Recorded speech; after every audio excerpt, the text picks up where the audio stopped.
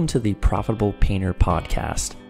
The mission of this podcast is simple: to help you navigate the financial and tax aspects of starting, running, and scaling a professional painting business. From the brushes and ladders to the spreadsheets and balance sheets, we've got you covered.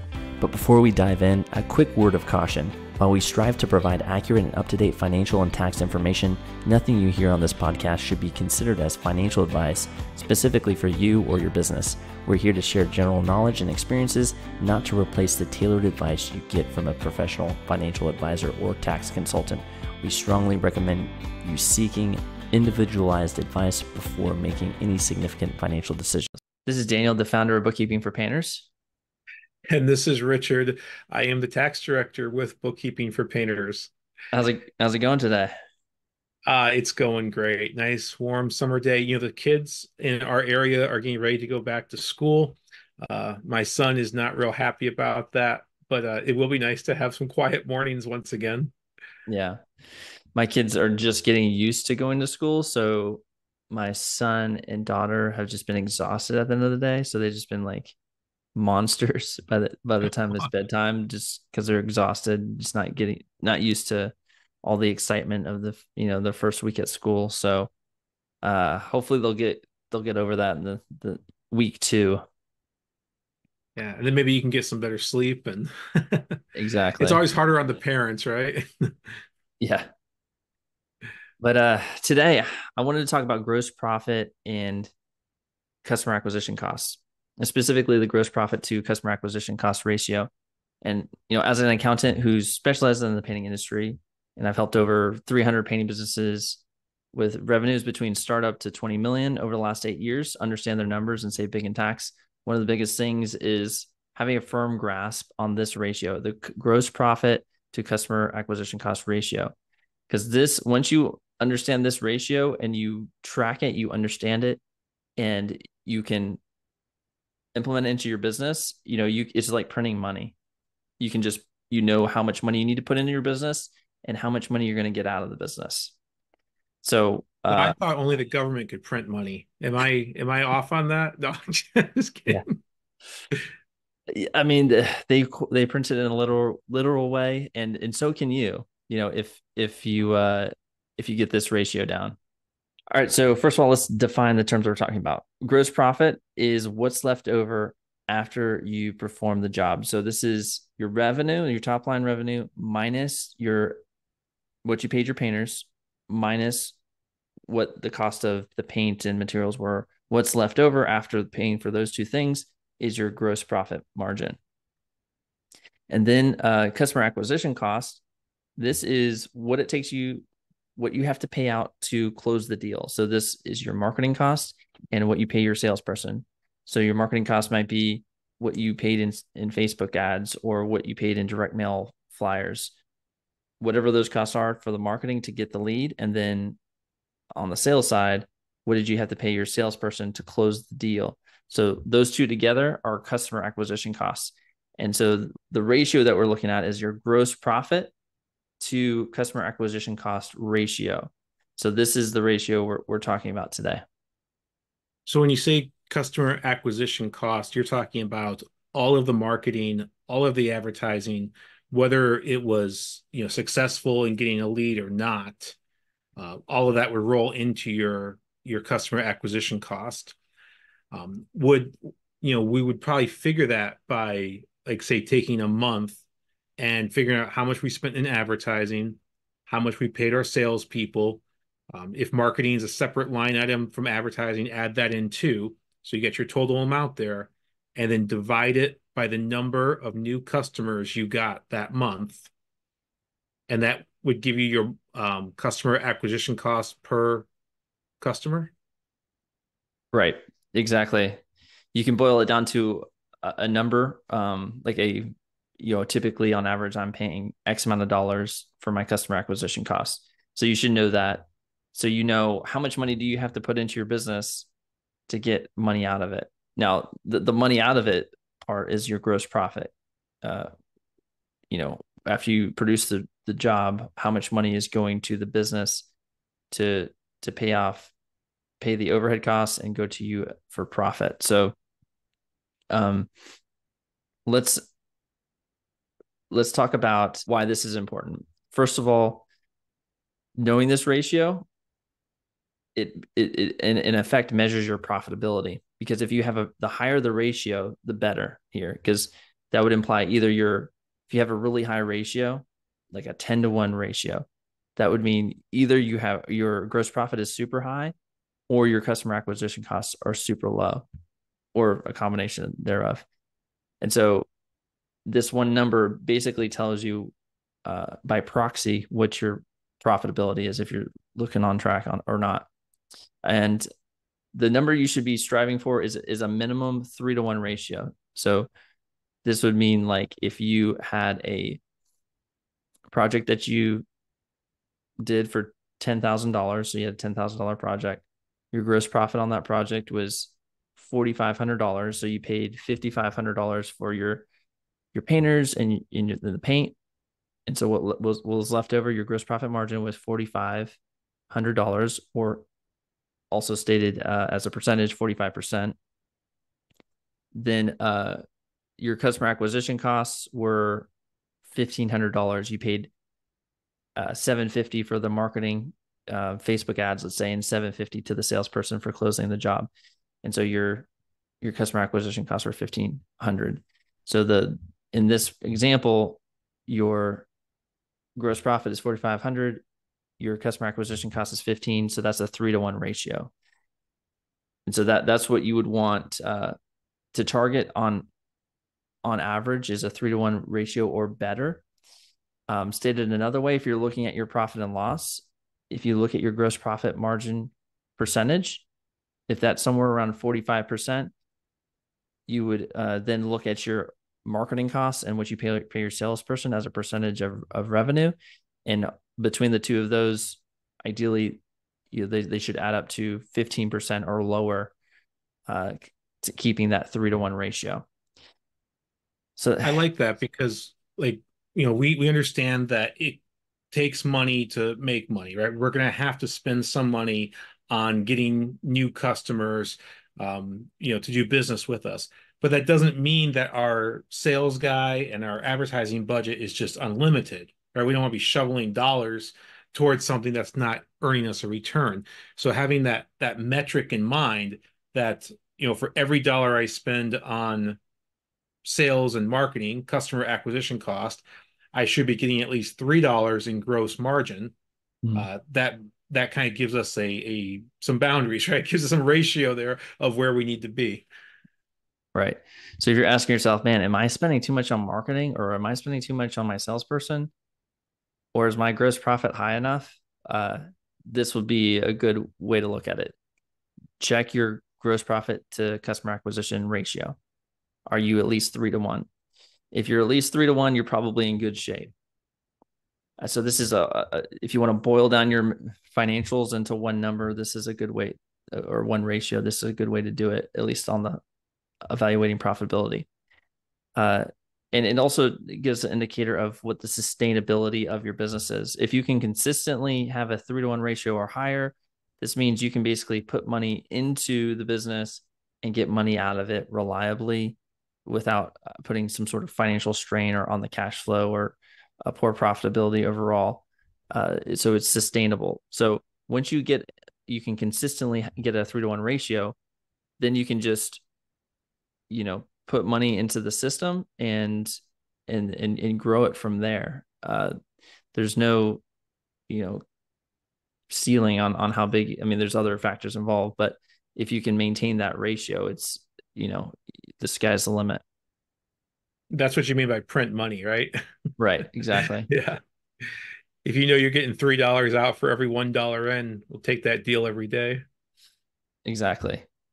And this is, in a previous episode, we talked about valuing your business. This is one of the big metrics that, like, in equity firms and investment bankers, they look at when they're evaluating business, is that gross profit to customer acquisition ratio. So, building, if you're interested in selling at some point in the future, or just increasing the value of your own business so that's more valuable to yourself, this is a great metric to hone in on and really maximize to the best of your ability.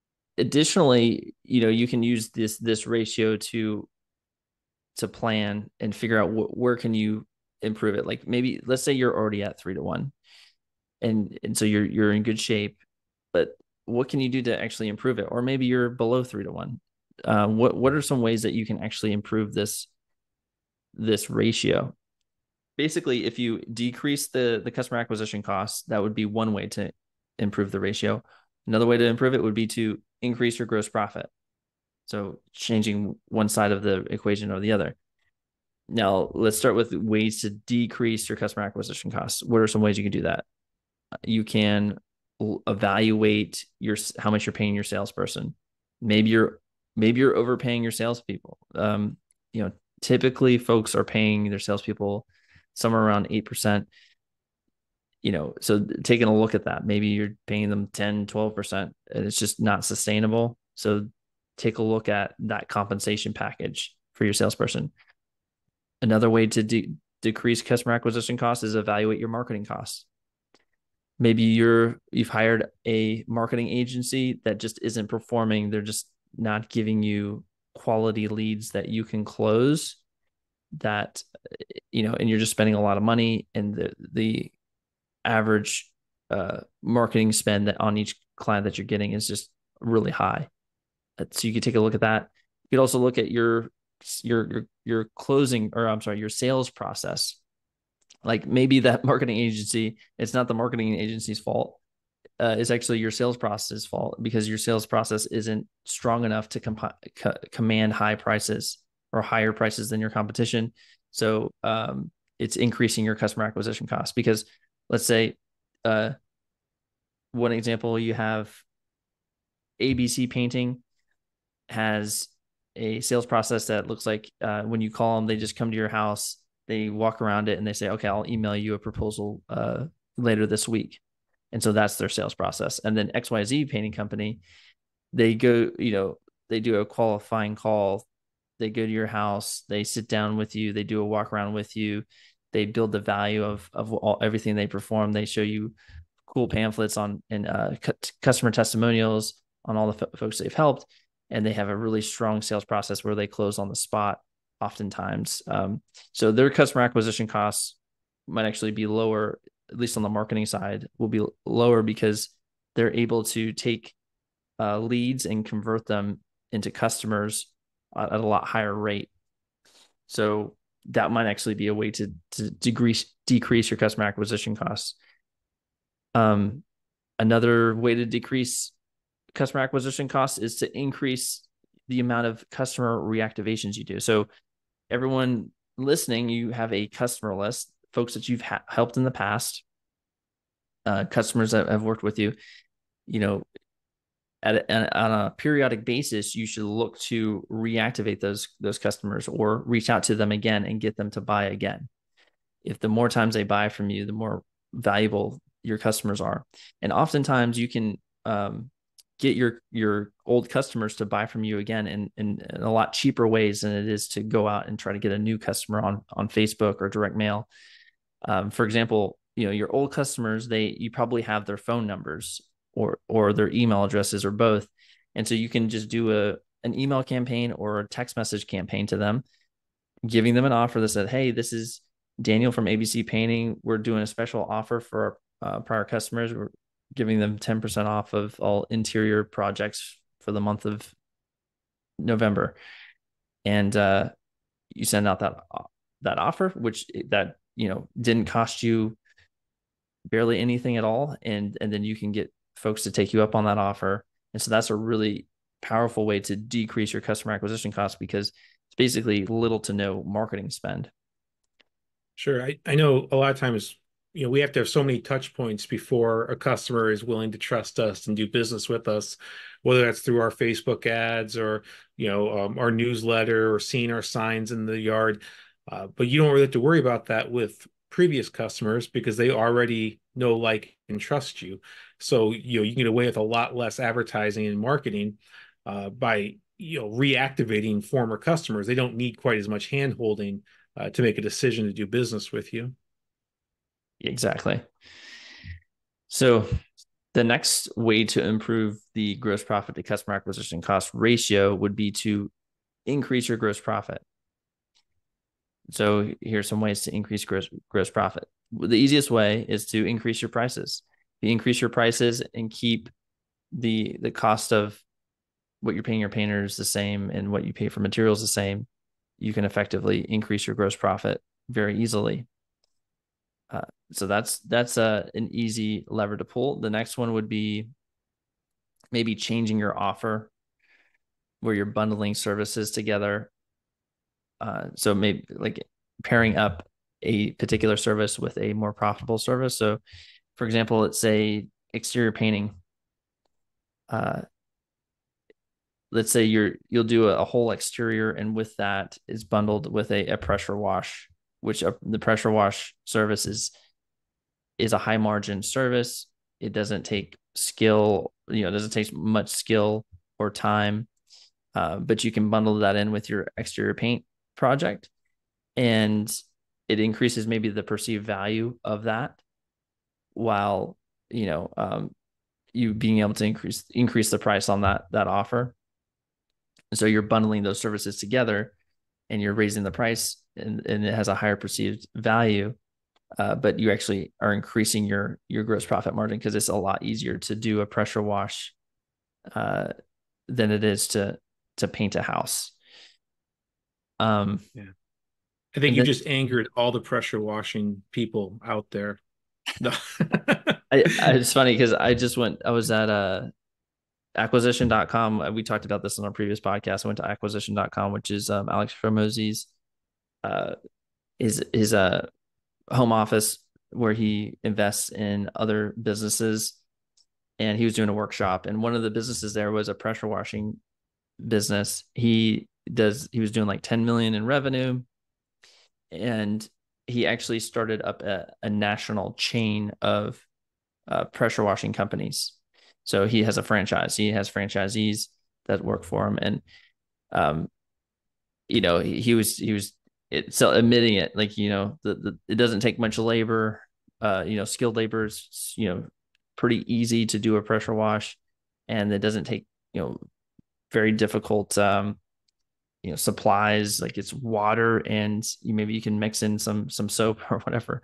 It's not a complicated business, uh, you know, and that's why he chose it to scale that business, because it is a simple business model. Like you're providing value for sure, but it's not hard to get a pressure washer and wash a house. It's a process that you can easily repeat.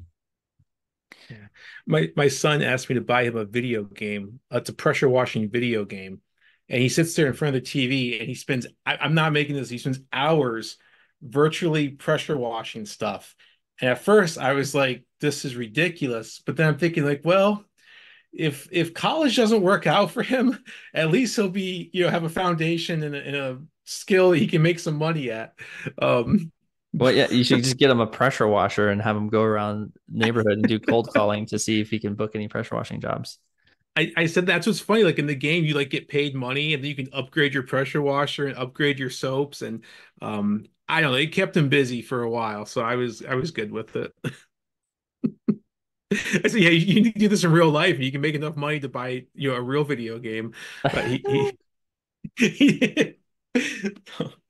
anyway, but yeah, I think I've seen folks do the bundled services with color consults also.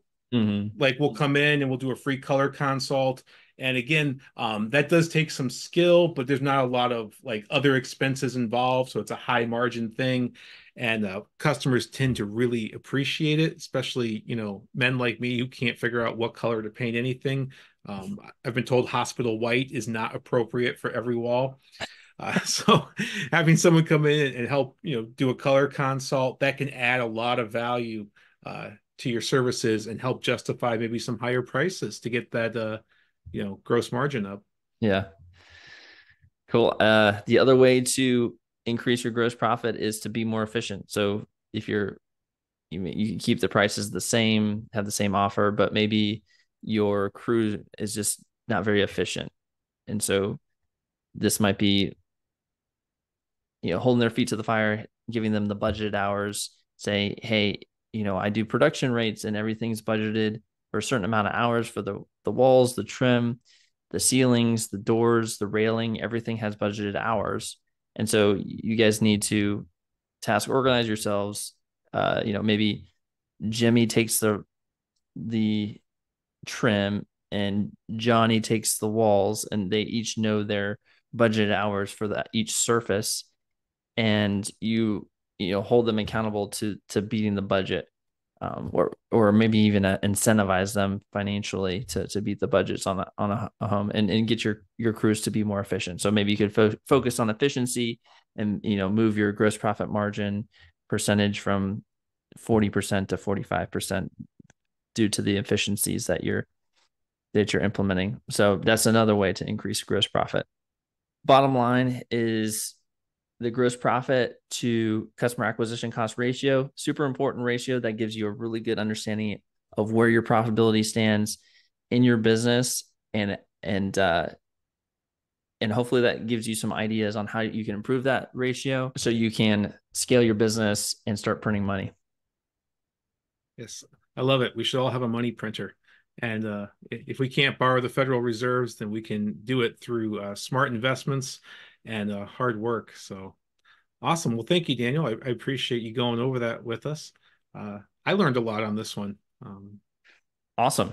Yeah, hopefully it was helpful to you listening as well. If you want to join in on the conversation, definitely go to Grow Your Painting Business on Facebook.